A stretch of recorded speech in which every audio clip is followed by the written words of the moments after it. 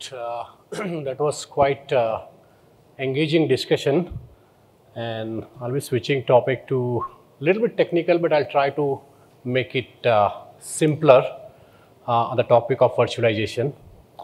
So yeah, again, it's good to be back on ETAuto in-person conference after about 2-3 years now. And virtualization as a topic, it's not alien to automotive industry. In fact, automotive industry has been one of the early adopters of simulations. Yet, today organizations across the globes are having enormous interest, specifically for EV and autonomous, to take the virtualization to a next level. And that is being done by breaking what I call as organizational silos in the product design teams. And that's going to be the topic of my talk today. As introduced, my name is Shitalkumar Joshi and I work at Ansys. Okay, so it's just customary for me to introduce my organization before I start. So at Ansys, simulation is all that we do. It started with structural simulations, but over last couple of decades, we invested about 5 billion plus in acquiring 25 plus companies and investing in our core technologies with our in-house R&D to provide the simulation platform that enables the virtualization journey to our customers.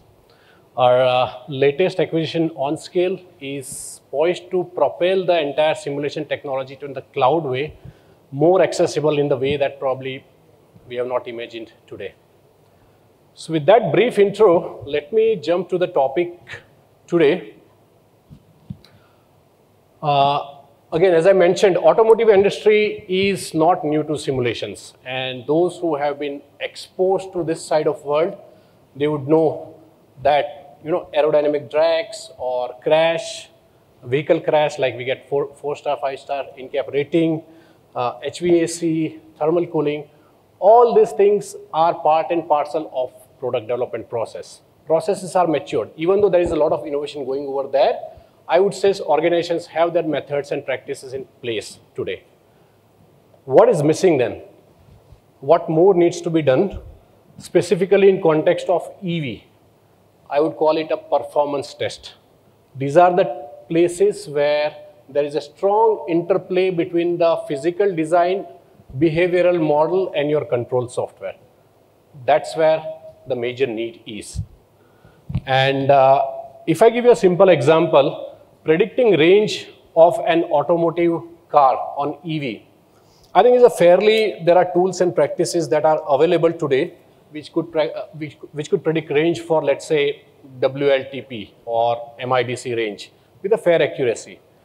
However, we know that battery range drastically get reduced once you go to hilly region, once you go to high temperature region, once you go to traffic region.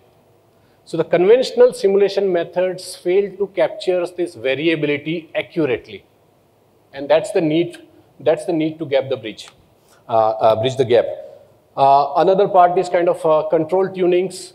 We want to give our controls engineers a very good control plant models to be tuned early in the cycles. Another need is to have the degradation model being part of the system simulation, so that the lakhs of kilometers of testing that we have to do today, that can be reduced. Okay, so that's the need, and because of this unfulfilled need, organization spends 40 to 50% of their cost and expensive and extensive testing today. So for EV, in fact, we have a benefit. EV component are fairly well understood. In fact, Mr. Girish very nicely mentioned about how complicated it is for IC engine to operate and to know the models. But EV, fortunately, we can have a electrothermal models fairly accurate, 95 to 99% accurate. Hundreds of publications are there in this domain. So all you have to do is take those physical model into your vehicle simulator, and that does the virtualization job done. So if so, where we are lacking? What's the major challenge? So I think you'll agree to me that in organization, bigger organization, the groups functional groups that we have, system engineering, controls design, component design, that's design motor, battery, as well as the vehicle integration. let me just go back, okay, as well as the vehicle integration group. So these groups do not interact with each other to the extent it is required to have a complete virtualization story. And that's the problem. This is the reason behind not having this range prediction corrected at the simulation level or the other simulations that I mentioned earlier. So how do we break this problem? Well, we could have a long talk on the topic of MBSE and digital thread that binds across the different groups where silos exist. But what I'm going to be focusing more specifically today is virtual validations, where the people with the detailed design ownership, your motor, your battery designer, how they can use their design knowledge directly into the vehicle integration, as well as your software engineer, control engineers, how can they use that domain to tune the controls. So that's the basic philosophy of breaking the silos across the organization for increased virtualization. And that's where most of the organization today are progressing. Though this is a very simplified view, there are layers, especially on the control side. You can make the virtualization of ECUs at a different level. But I think on a simplified philosophy, breaking the silos of the organization, that is what is happening today in the virtualization world. Okay, I'll give you a specific example. This is not as rocket science as it may appear. It is in works. Globally, organizations have adopted this method. In India also, OEMs have started this journey. And this journey of what we call it in 3 stages, where people are working on the motor, battery, component level. In fact, this is not quite visible slide on this over here, but in India or probably anywhere, that motor and battery ownership lies with the suppliers to start with. At least most of the OEM starts with that, and they also have that in-house design. So in that case, in stage 1, what organizations are doing is conducting a specific set of tests which can be used as the model to fit the further virtualization. If you go further, in the second stage, you now start combining your software and hardware design. Again, software world and detailed design world were different. They were not talking to each other. That is what merger is happening over here in what we call stage 2. And what I call stage 3, if you have all hardware and software definitions are in place, you can do a complete system simulations. You can do drive entire of your car in the scenarios that are of interest, regulatory scenarios, or the scenarios like going from here to airport or going in Pune to Mumbai through Ghats. All the scenarios are possible. And that's ultimate virtualizations that we would be looking for. Okay? And that's where organizations are moving. I can give you some example specifics on a motor without getting into detail. What typical control engineers will need to do is to tune the motor, how fast the motor should go, what the peak torque the motor should get it. If you take your vehicle on a, let's say, commercial electric vehicle, if you want to take it on the slope, and if it stops on the slope, would it slide back, or would have enough peak torque to make sure that it goes back again? All those scenarios requires you to not only have a good motor, but good control design. And today, control engineers are doing that fine control tuning towards the end once the motor is available. So that is where simulation plays a huge role. Control engineer can get the simulations control model, which is, again, as I mentioned, 90 to 95% accurate models are available that they can take upstream and fine tune the controller.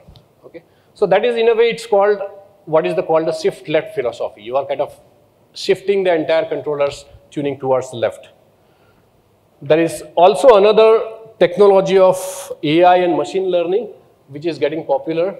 And if you ask me about 5-6 years back, I used to think that engineering simulations, physics-based simulations, and machine learning are mutually exclusive. But actually, that's not the case. Both are quite complementary to each other. And basically, application of machine learning greatly reduces number of simulations that you need to do, or even number of the tests that you need to do. Okay. So going further, Does people apply this? Yes, I think there are several case studies, and thanks for Porsche for giving us this, allowing us to share this case study where exactly this method is applied. Your detailed 3D physics motor that is taken into the reduced order transfer function lightweight and put in the system simulator. And that system simulator can be any system simulator that any of the OEMs that are using. It's not required that any particular type of system simulation needs to be done. And that's where it's possible to analyze the entire e-vehicle ahead of time before even the building a single prototype. Similarly, this entire thing can go to hardware in loop. So simulation is not just stopping at the design level, but HIL platform. This is the where companies are going quite aggressively, that getting the motor design directly feeding to the HIL without a single prototype. That's the massive advantage of what the traditional practice was. So that is also one of the trends that we are seeing globally quite routinely. And this is about the battery. I'll not go into detail. Similar thing can be done at the battery level where you are combining software and hardware at much early stage. One thing though I want to touch about is the battery safety. We have seen recently the cases of fire not only in India but globally. So battery software becomes more critical. Model-based safety critical software development, and I think in this case Volkswagen has done, there's a very detailed references available. With the integrated functional safety, that approach considerably reduces the risk of the battery catching the fire. Battery catching fire is not just a mechanical, but there is also a lot to do with the software in preventing such kind of instances. So we saw so far in breaking the silos at a component level how physics engineers can work. They can provide their components to software engineers or integration teams. Once those all definitions are available, you are at a very good start. You can now start building your virtual vehicle. You can start integrating the various components of the virtual vehicle in your simulator. Okay? And once you do that, and this is what it is showing, battery, motor, software, even calibration test data, entire virtual integration is done. Once this platform is available, the original problem which I mentioned of predicting the range in the scenarios that you have not considered, that is possible. As you can see in this example, we have taken real life scenarios in urban scenarios as well as traffic scenarios or freeway scenarios. In all scenarios, the range of the vehicle considerably changes, and that can be exactly and accurately captured by simulation. And this is just a starting. I think once you have this platform, you could kind of virtualize a lot of tests. And what I can see in this virtualization journey in next 5 to 10 years, especially accelerated due to EV and ADAS, that we will be at a stage where lakhs of kilometers of testing, we could reduce them considerably and predict the kind of parameters that are required for the industry, as well as, a lot of the drive scenarios that industry has to go through, those all can be virtualized. So thanks for your time, and I hope I am well in time.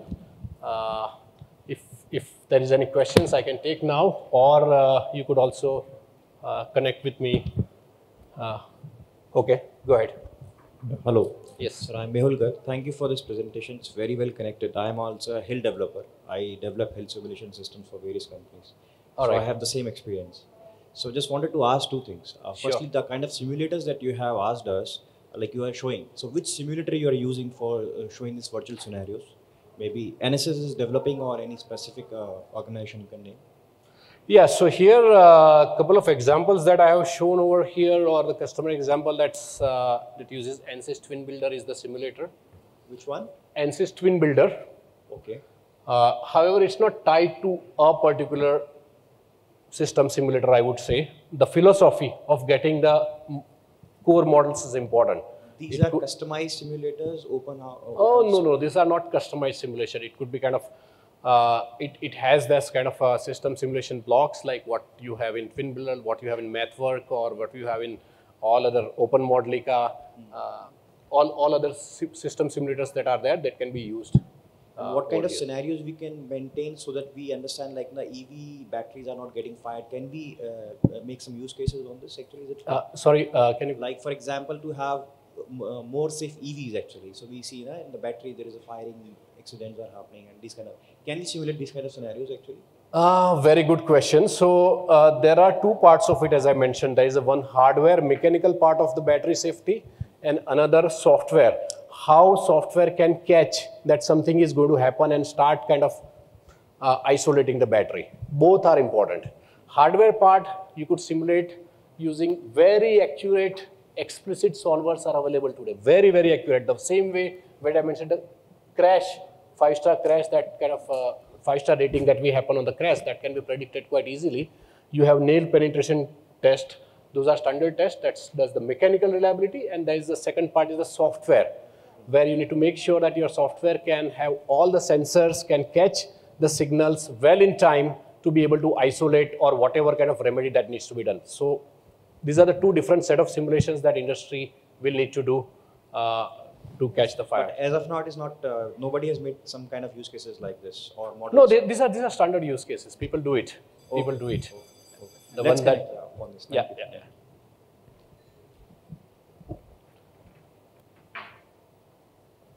All right. Thank you very much.